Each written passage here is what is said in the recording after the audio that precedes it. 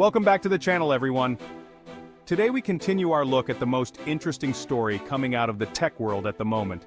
Zimbabwean inventor Maxwell Chikumbutso recently held a high-profile event in Harare to unveil his groundbreaking microsonic energy-powered devices. But while some are calling it a technological breakthrough, others are labeling it a disaster. Let's break it all down. Maxwell Chikumbutso, a self-taught inventor, has been a polarizing figure in the tech world for years. At this event, he showcased his microsonic energy devices, which he claims can power vehicles and appliances without traditional engines or fuel. According to Chikumbutso, the idea came to him in a vision back in 2013, and since then, he's been working tirelessly to bring it to life. "I don't produce vehicles, I power them. My technology can be installed into existing vehicles, replacing the engine with my microsonic energy device. The same goes for generators, TVs, and more."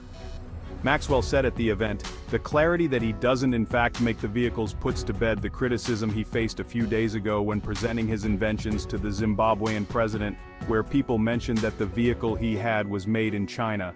He also emphasized his expertise in radio frequencies, claiming he's collaborated with top scientists and engineers worldwide, including Nassim Haramein, to refine his inventions. The event drew a global audience with attendees from Europe, Israel, Switzerland, and South Africa.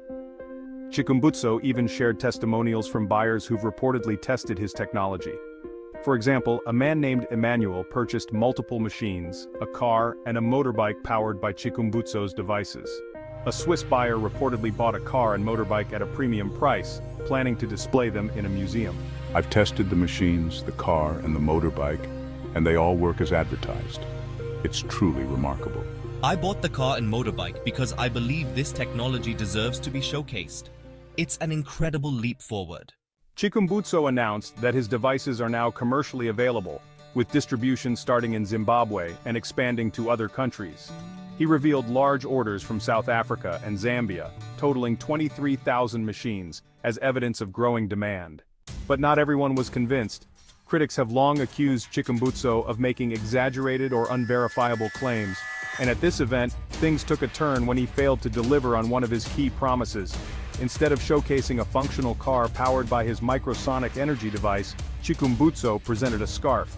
This left many attendees disappointed and fueled further skepticism about his technology.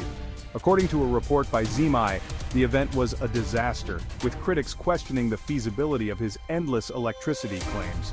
The article also highlighted past accusations of fraud, pointing out that Chikumbutso has yet to provide independent verification of his inventions. So, what's the takeaway here? Maxwell Chikumbutso's microsonic energy devices have sparked both hope and skepticism. While his international collaborations and testimonials suggest potential, the lack of independent verification and his failure to deliver on key promises at this event have left many questioning the viability of his technology. Personally, I think this whole situation is very interesting. The mere thought that we could potentially have such a device is literally a game changer. Only time will tell whether Chikumbutso's inventions will revolutionize the energy industry or fall short of expectations. I will continue to update you on everything that breaks on this fascinating story. What do you think? Is Maxwell Chikumbutso a visionary inventor or a controversial figure? Let me know in the comments below. Don't forget to like, share, and subscribe for more updates on groundbreaking tech stories. Thanks for watching, and I'll see you in the next one.